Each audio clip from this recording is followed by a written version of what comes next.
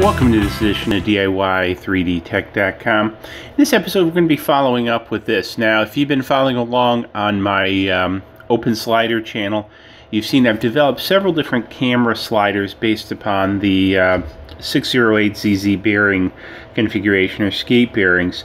And one of the things that I did is I started a while ago is to motorize this and take this to the next level. Now, one of the things for the motor, I decided to utilize just a straight up DC worm gear drive motor I got off of eBay. The reason for this is I wanted something simple. I didn't want to have all the electronics of a stepper motor situation. And the second thing is I wanted a lot of torque in a small package, and this worm gear unit gives me that. So it's 12 volts by I think 10 inches per minute, and so it does a nice speed on this. Now the other piece that I did, and I wanted to show this before I boxed this up, is I got a DC speed controller from eBay also, and so it's got a little potentiometer to set to speed.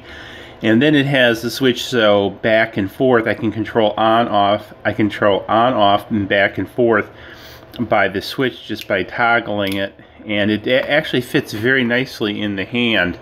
So I'm going to do a little bit of modifications and insert this into a chassis, but I wanted you to see it before I put it in a chassis to house it.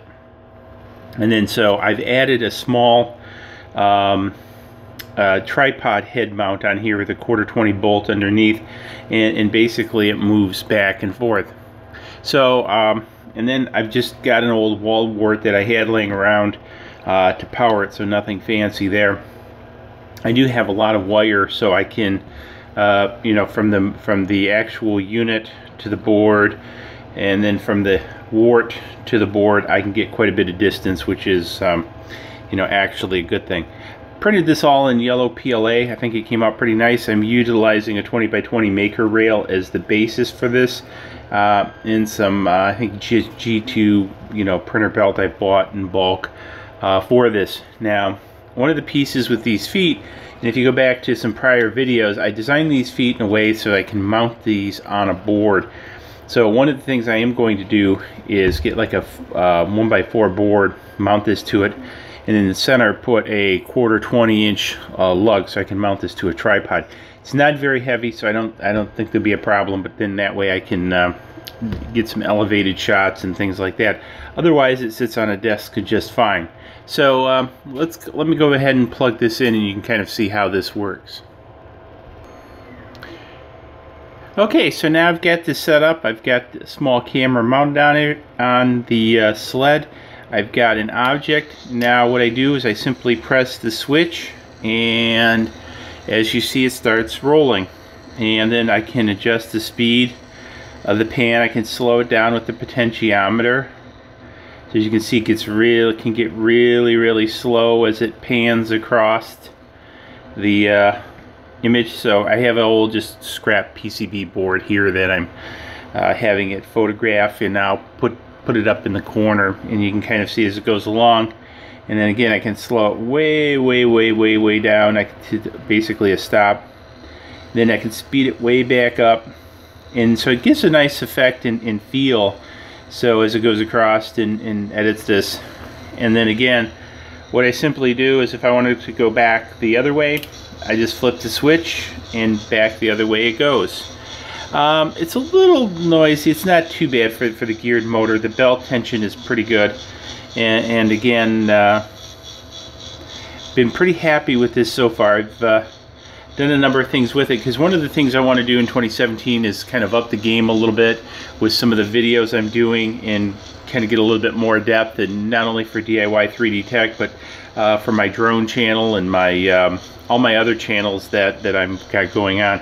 So this will be a nice addition. So what I'll do is I also have the parts for this all kind of put together up on Thingiverse, along with links to where you can get the motor, where you can get the belt, where you can get the bearings, where you can get the controller over here. So again, it was pretty economical. I think this was around 10 bucks. The motor, this was around 10 bucks.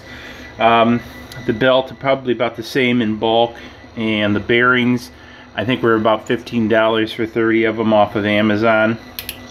And then of course the maker rail, and then underneath here are the actual just maker rail cleats that hold this on. And so pretty simple stuff, you know, just some miscellaneous screws and that kind of stuff. I've used number 6 screw here to bolt all this together, and I think these are M3s tapping into the motor. So anyways, I thought this was very interesting. I've been working on this for a while. Most of this is designed up in Tinkercad. These plates I designed in Tinkercad and that kind of stuff. So anyways, I'll have all this together on Thingiverse. And so if you're interested in building a camera slider, this is a pretty simple and straightforward build. Not a lot of money. I definitely, well, what did I say? Roughly about 10, 20. The rail's about $5, so about 25. Probably about 30. Then the bearings, you know, for the 4 bearings in here, I don't know, another 10 bucks. So under 50 bucks that I easily built this motorized slider. Now the nice thing about it is, now I've used a 500 millimeter rail here. I can use a 1000 millimeter rail. It doesn't matter. So I can get pretty fancy and do different things. And actually, I'm going to do another version of this for a static mount because if you look back in the videos how I'm recording this up here, I showed a video on how I built this out of PVC. Now I'm going to build another one over the holidays out of this material. I already have it, and then what I'm going to do is do a similar mounting of this. And so as I'm doing the videos like this one, I'll be able to do panning type shots with it and that kind of stuff from below. And you also notice a little bit different mat setup that I have here. So anyways, hopefully you found this interesting, and if you did, hey, sacrifice the thumb, give it a thumbs up. Definitely appreciate it. Helps the channel.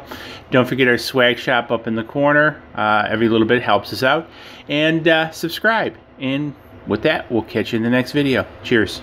Please click like below and subscribe to the channel to keep up to date on all of our projects.